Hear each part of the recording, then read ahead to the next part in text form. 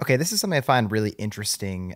What does sustainability mean to SNHU? It actually means five things to us. The first thing is that it means carbon neutrality, which is the school being responsible for understanding and tracking our emissions and offsetting the rest of our emissions. It also means operational sustainability. So basically, how do we maintain a healthy, vibrant learning and living space for all of our people? It means academic sustainability as well. So how can we get students the sort of interdisciplinary learning that they're looking for in order to go out and create sustainable jobs in a sustainable economy? Sustainability also means engagement for us, which is fostering a culture that really invites all of our people, our students, our staff, our faculty, and even our communities to participate in our sustainable mission. And lastly, it means planning administration. So things like our tracking and reporting and the structures that we have that really make sure that sustainability is baked into the operations of Southern New Hampshire University.